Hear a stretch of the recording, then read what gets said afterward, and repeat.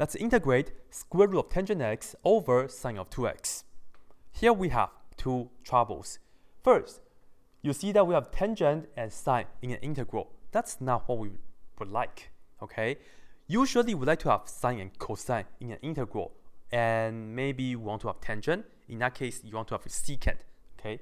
Sine cosine or tangent secant. So I'm going to fix the tangent x. And the other trouble is that we have sine of 2x. You see this is a double angle. This tangent was just x, but this was a 2x. So we are going to break this apart, and let's just get to work on fixing both of those parts.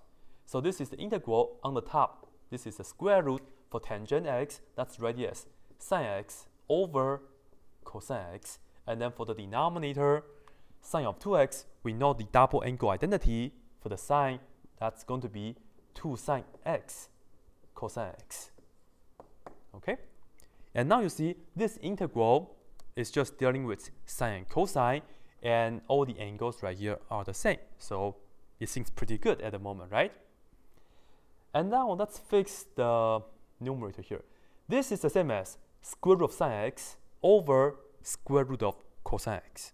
And we can put down the square root of cosine x down below in the denominator. So this is going to be the integral, and then let's put down the 1/2 in the front. On the top, let me just write it as square root of sine x over, the 2 is out right here already. We have this sine x here, this cosine here, but then for the square root of cosine x, let me put it down right here in the denominator as well. And this is dx, like that.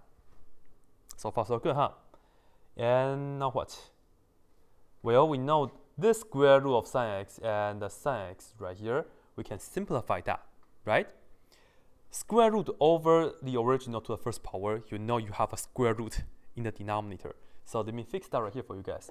This is the 1/2 integral. On the top, I will just have 1 over this, and that reduced to square root of sine x on the denominator, okay? And then we have this cosine x, and then we have the square root of cosine x here, okay? So that's what we have. And there's a reason I didn't multiply them together, like combine the power and things like that. I just don't want to do that at the moment. The reason is because I tried it before, it didn't work. And let's see, what can we do? The trouble is, even though right here we have sine and cosine, but then none of them is on the numerator. For example, if I have to have maybe a cosine factor or sine factor on the top, maybe this is going to be a different approach. But then on the top is just a 1, so that's not so good. This is how I'm going to do it. I am going to look at the denominator right here. Okay, I'm going to look at the denominator right here. Just pretend just denominator. What I'm going to do is I'm going to get rid of the square root of cosine x. Not get rid of, but then I want to multiply this by itself again. But I cannot just do that, right? And I don't want to multiply the square root of cosine x on the top. What I'm going to do is, you know, I can multiply this right here. In the meantime, I can divide. But then let me put down the division right here. Square root of cosine x. Okay? And the reason for this is that if you look at this right here, you will end up with tangent. And then this right here, I can put it on the top and it becomes secant. So in fact, I have to secretly change this back into an integral that deals with secant and tangent. So let's get to work. I still have the 1/2 in the front, and then that's still the integral. We haven't done any integration steps yet, okay? This is 1 over sine x over cosine x. And by the way, this is legitimate because I divided and multiplied it, they cancel out. It's just a 1, okay? This right here is just tangent in the square root. So let me put that down right here. That's a new thing that we end up with. And then let's pay attention to here. This is cosine x times cosine x in the square root, right? Square root, square root. So altogether, this is a regular cosine x times another regular cosine x. So together we have cosine square x in the denominator. And then you see this, I can bring it up and it becomes secant. So this is going to be 1/2 integral. Let me bring this up to the top. So I have secant square x, and then the bottom is square root of tangent x, and that's dx still. And now what? I have tangent x here. The derivative of tangent x is secant square x, and have that on the top. So we know u sub will do the work for us. And let's do that.